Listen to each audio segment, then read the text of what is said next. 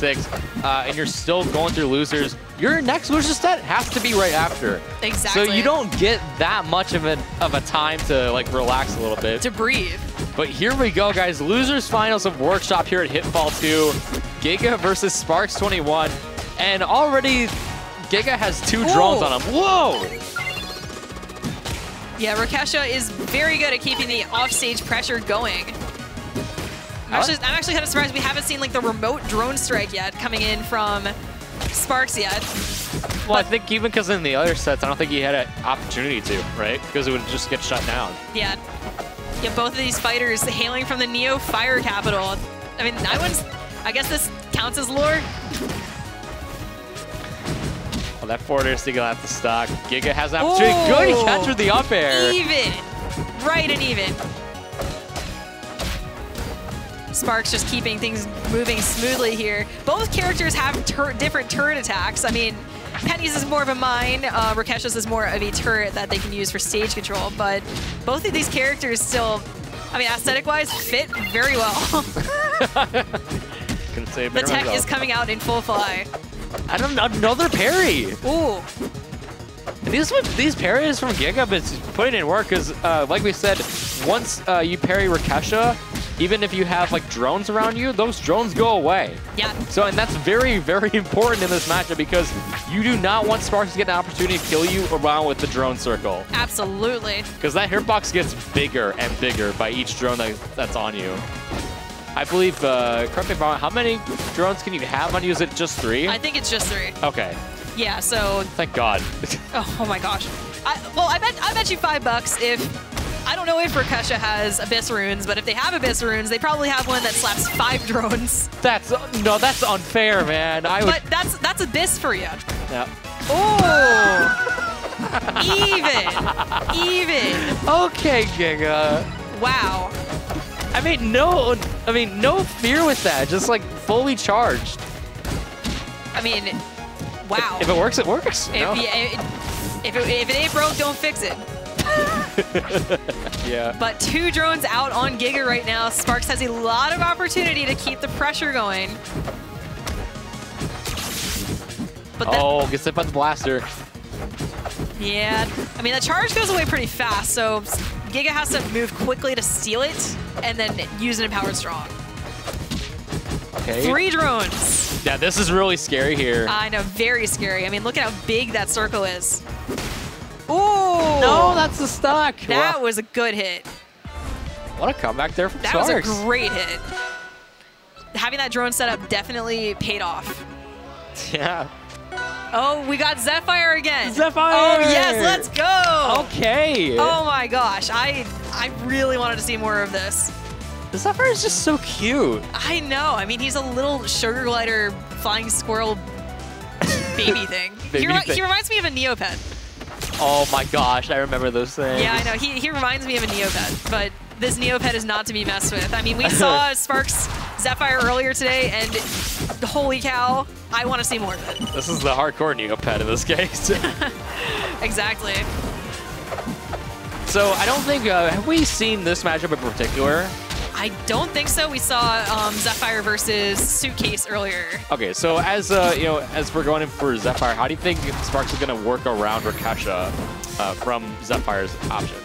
Well, it's Zephrie and Penny right now, and yeah, no problem. Rokesha was last match. You know what? I actually kind of don't. They won with Rokesha last match. I guess they're just playing as Zephrie to maybe flex a little bit. But either way, as you can see, Zephrie demands a lot of aerial presence. Penny has very terrifying aerials, especially off stage, but Zephrie has so many options to just come back from a spike or come back from anything, basically, especially with the jet stream out. So we could see Zephrie proving this matchup to be pretty one-sided. I wonder if this is going to force Giga to switch character. Maybe? I mean, Giga has been playing Penny this whole time. Holy cow. Yeah, and even in the player cam there, Giga was even surprised that all connected like by 1 second. I mean, I mean, Sparx is at 120. They are ready to be killed, but they are not letting go of Giga whatsoever. Are we gonna see a 3-stock? Maybe. I think it's looking like that right now because Giga has not gotten anything started at all. I think Sparx is. Oh, okay, there we go. No 3-stock. No 3-stock. I was gonna say I think Sparx is kind of flexing right now because they are going all out on just like mopping the stage with Giga right now. Oh, okay, Sparx. That charge up with the strong is just so cool. Like you can still float in the air a little bit as you're charging it, so you can still move around. So unlike Raster, where you're kind of stuck in place, you can drift with it and really throw your opponents off. Whoa, whoa, whoa! Thrown straight into the whirlwind and knocked off stage. That is awesome setup. That was amazing. I am shocked that Giga isn't changing character. Oh, is he still sticking with Penny? He's still sticking with Penny. Okay, we go to Frozen Fortress. I mean, I don't know about this pick, I'll be real with you. I really don't know about this. The reason I say that is because like we've seen how Sparx like flies around in the air, especially with that little jet stream. Yeah. I feel like he could just kind of fly around no matter how many times he wants. Like given how wider this stage is. I mean, the fly does not count as a jump. No, I just felt like with like drifting wise. Actually, here we go. Giga with a little bit of an answer from last time. I think he just shut me up right there. Yeah. True. Oh my God! Wait, whoa, Giga. Yeah, Giga coming back with an answer. The adaptation is coming into play, trying to figure out, okay, how is this little flying creature going to try and kill me?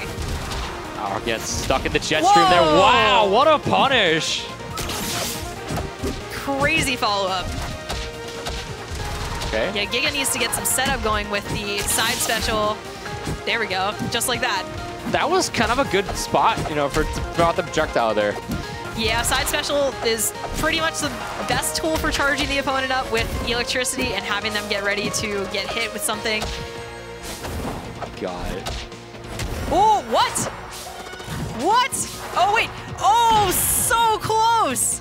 The taunt? Was that a taunt? That was a taunt. Yeah, get taunt to get bodied, Connor. Oh my gosh.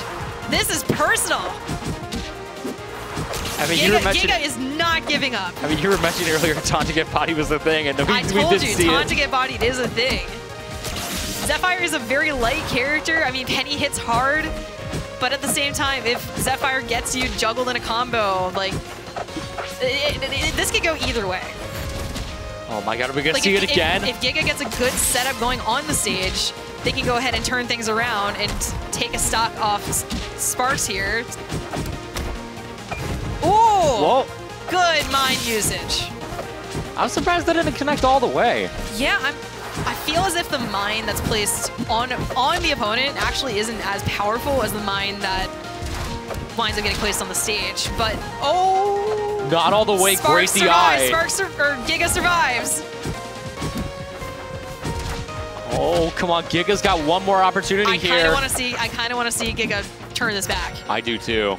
That taunt was nasty. Oh, this could be an opportunity. Oh, turn it around, turn it around. Whoa, that was scary.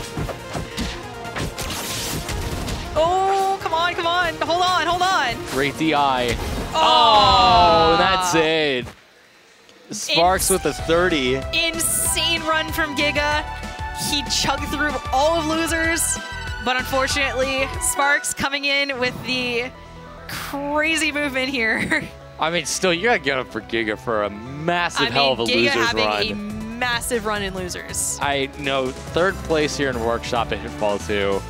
I mean, Giga, like, the fatigue was probably setting in for Giga. I mean, they were playing match after match after match.